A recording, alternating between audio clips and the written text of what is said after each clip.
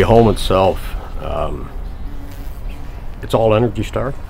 The main feature of the house is the renewable energy system. My carbon footprint is about 3, which on the average is about 7.5. The wind turbines, the bigger one, it produces 1,000 watts when the wind's blowing at full speed. The smaller one produces 400, which is 1,400. And the wind comes up, and typically it's in the fall, and then during the winter you get more wind than you do in the summer. And they will produce, during the course of a day, about 24 to 30 kilowatts.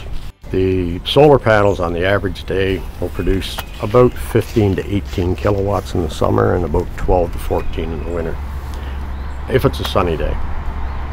But the total amount of output for panels is 1.8 kilowatt.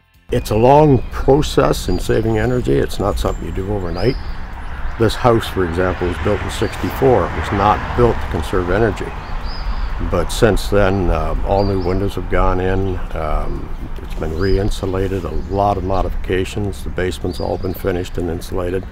My heating bill right now is the same as, or last year was the same as it was in 1979.